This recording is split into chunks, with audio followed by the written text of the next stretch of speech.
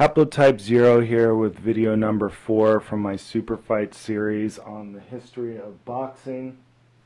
And this video will be on the early pioneers era.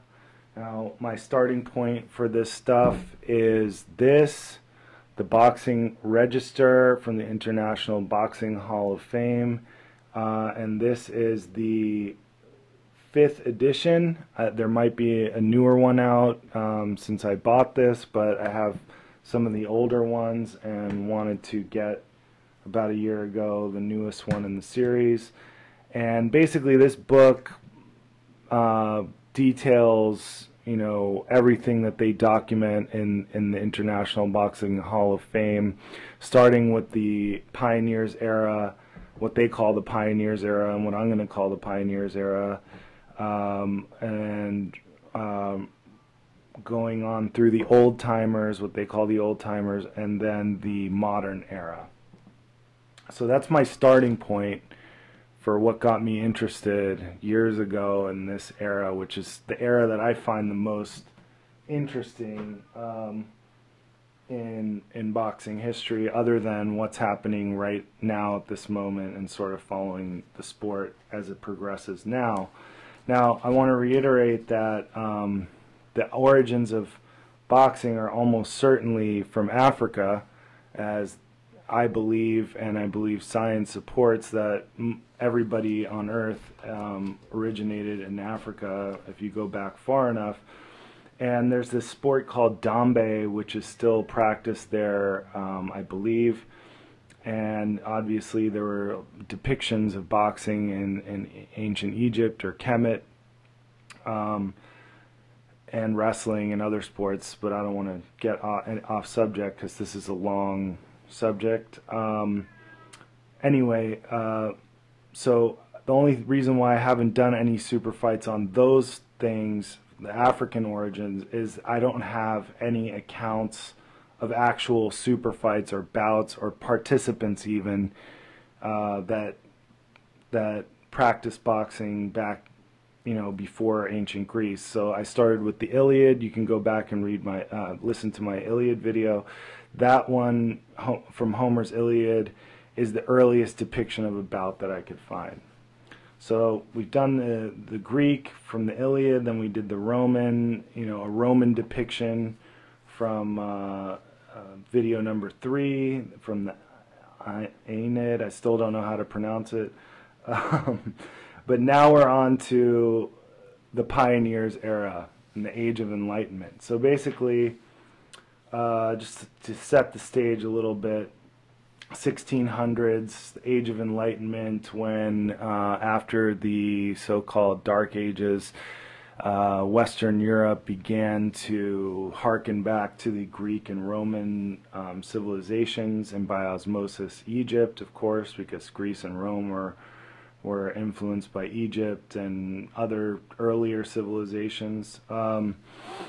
So there was this conscious effort sort of to get back to this classical style of living in society, and I think that's what brought people back to boxing, along with this idea that dueling and other blood sports of the day, such as bull baiting and bear baiting, were sort of becoming unpalatable to the upper classes, and, you know, the novelty had worn off of bear baiting and bull baiting, and people didn't want to really see that anymore.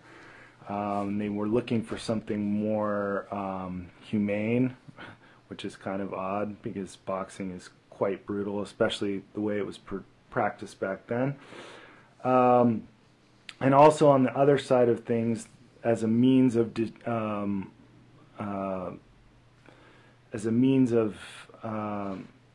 deciding disputes or arguments, okay? And my more detailed source on this stuff comes from this essay, which is great, and I'm going to put a link to it in the description box. It's called The 18th Century Boxing by Randy Roberts of Louisiana State University. Now, he starts in on this idea that boxing was a better way to resolve disputes. I'm just going to quickly read a little bit from his thing here.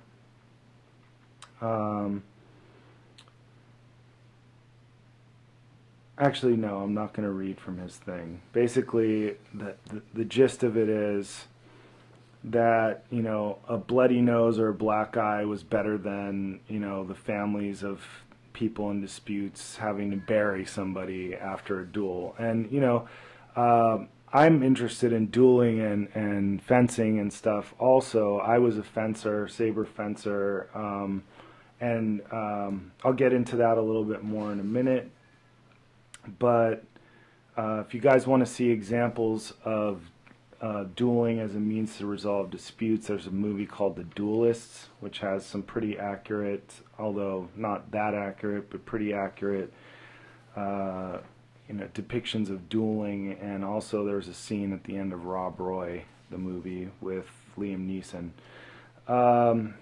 But anyway, getting back to the transition from fencing and dueling into boxing, the main, well, before I get to that, sorry, the very first noted or documented boxing match of this era was this boxing match held by Christopher Monk, the second Duke of Albemarle, between his butler and his butcher in 1681. Now, I've heard differing accounts of the exact date, so I'm just going to leave that out.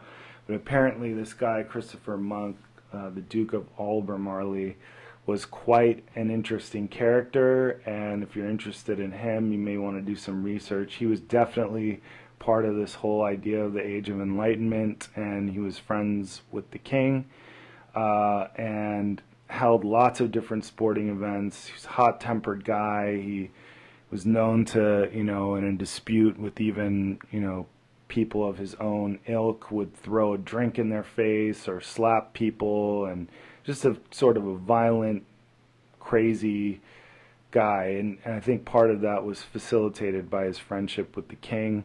They would hold games and do matches and bet on stuff, he and the king, from what I've read. And I've done a fair amount of research trying to find an account of the match between the butler and the butcher, but really all I can ever find is the fact that it happened and that the butcher won. So that brings us to the first main character of this era, which is a guy named James Figg. And this was really my starting point for this era, because this guy I find interesting, and I identify with him because he was a fencer and a duelist first, and then got into boxing later, which is the same thing with me. I was a fencer, and I was quite good at fencing, probably better than I was at boxing. I don't know, I didn't really pursue it the way I should have, but anyway, that's why I identify with James Figg. Now, he was known as a better fencer and more of a brutal fighter as opposed to graceful, but he was effective. According to all the stuff that I've read and what I've been able to find, he was in about 271 fights, and I can only find a record of him losing one, with avenging that loss immediately thereafter. So that's a pretty good record. And remember, this is the bare knuckle era with no rules. There were no official rules of boxing at this point in time. So wrestling was allowed, gouging, you know, biting, you know, this was the brutal era. But apparently James Figg, although he wasn't graceful, was very, very effective and did a major job, and was sort of like the Muhammad Ali, for lack of a better term, of his era, because he was so popular that he really popularized the sport, and because of him, the noblemen and the crown of the time recognized boxing and allowed it to flourish.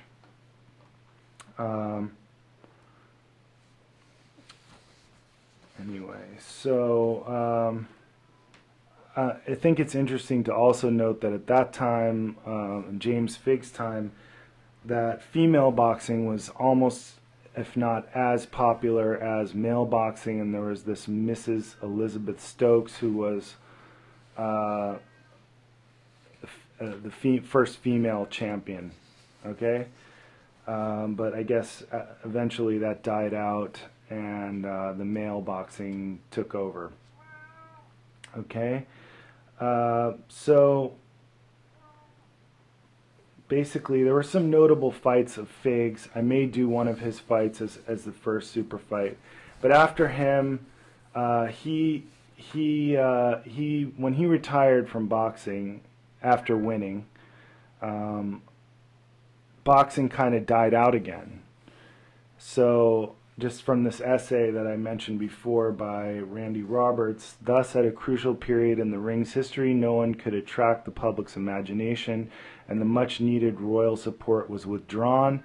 But again, one man would emerge to revive pugilism and bring back the royal patronage. Okay, so basically after Figg, he tried to pass on his title to other guys, and no one was really captivating to the public, so it sort of died out until Jack Broughton.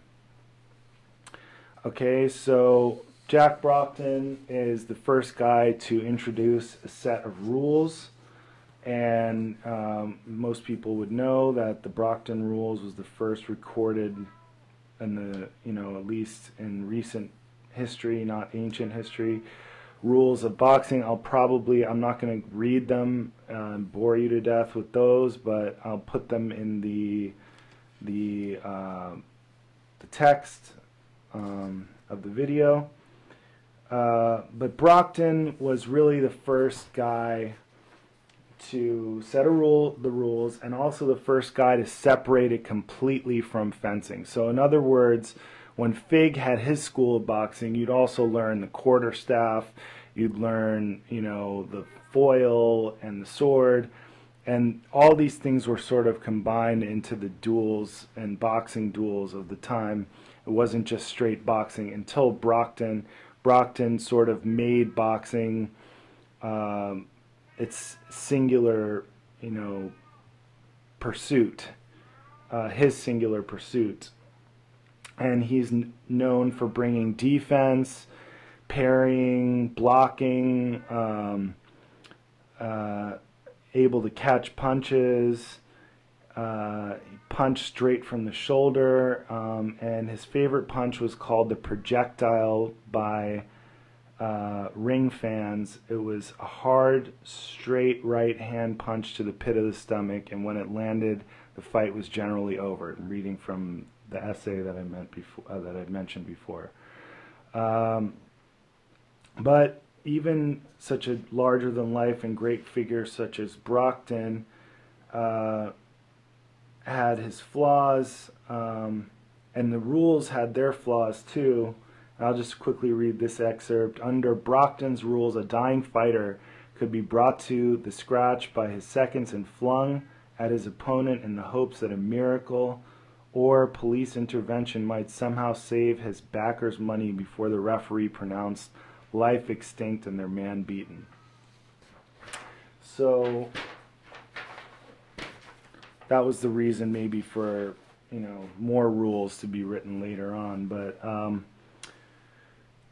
Broughton's career came to an end when he lost, and he was basically, was living the high life and got out of shape,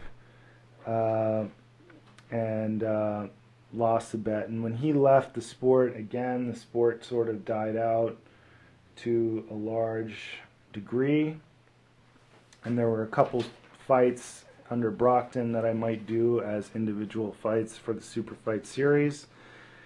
But after Broughton, boxing went back to becoming more brutal and corrupt, and not well attended by royal persons, and patrons. Back then you had to have a patron. A patron was sort of like what we know as a promoter now. Like right now, you're a boxer, you want to be with Heyman, you want to be with Arum, you want to be with De La Hoya.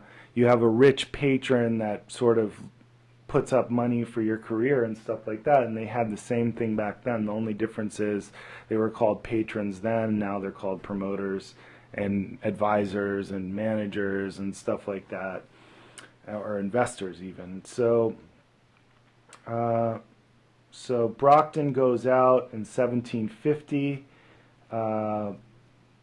Broughton was fat and out of condition, lost, and from 1750 to 1789 boxing sort of died down a little bit until the rise of this guy Daniel Mendoza. Daniel Mendoza was the fighter most directly responsible for pulling boxing out of its doldrums. He was a Jew of Spanish descent from London's East End, and he provided the spark to reignite the public interest in boxing. He was small, light, and he revolutionized the sport when he introduced new fighting techniques during the period. Blah, blah, blah. Sorry. Nothing really good there. So basically this guy must have been pretty amazing. He brought boxing back to popularity, and the Prince of Wales gave Mendoza an audience, which sort of signaled that boxing had reached the upper classes, and the upper classes were socially free to enjoy the sport. Okay, so, but not everyone liked him because he was Jewish and of Spanish descent, and at that time, you know, there wasn't that much love for those people. Remember that this period directly coincides with the Napoleonic Wars, so nationalism was at very high levels at the time. So, you know, he went on to get beaten by this Englishman. I'm not going to go into too much detail on that because I'll probably do a super fight video on that one. So then after that, you get to the point where Bill Richmond comes onto the scene. This is the first American, an ex-slave who was owned by a preacher, if I'm not mistaken, which I find crazy. How anyone who could call themselves a man of God and own a slave. But I guess, you know, stranger things have happened in history. Anyway, he ended up getting his freedom and getting to England under patronage. I'll go into more detail on him. But he also developed his own fighting style and, you know, added to the scientific nature of boxing, made it more of a graceful, and he was a smaller guy too. Very interesting character. I'm definitely going to do some of his fights as super fights in the series. And then you have Tom Cribb, who was, you know, a great British champion who fought Richmond, which will be one of the super fights I do. And then you have Richmond's pupil, Tom Molyneux, who's another ex-slave that made his way to England after fighting in, you know, under slavery, the terrible practice of boxing that was going on in the United States, which I'm not going to go too much into. I don't particularly find it interesting, aside from the fact of knowing about it and all that. But it was very brutal and extremely inhumane. So, but coming out of that, he did so well at it, Molyneux, that he won his master, I guess, so much money that he was freed, and he ended up going to England and linking up with Bill Richmond and being trained by Bill Richmond. And he also took on Cribb in two of what were this era's biggest super fights. So after this video, we'll get more we'll go specifically in on the details of those fights. I know I wanted to add a lot more detail into this, but I don't want to bore everyone and make a stupid video. Definitely check out this essay, 18th Century Boxing by Randy Roberts of Louisiana State University. It took me a long time to find it, and it's probably the best, most detailed source that I can find on this era, which I find very interesting. And of course, Boxing Register has the beginning information, the cursory information. Not all of it's accurate, not all of it's, you know, unbiased, but it's definitely a good starting point if you're interested in the Pioneers era. And I used a bunch of other sources, but I'm not going to bore everyone by going through a bunch of sources. So that's it. That's the introduction to the early Pioneers era. I may do another introduction to the later Pioneers era, but that's it for now. I hope you find that interesting, and now we can get into specific super fights from this era, having given this background information.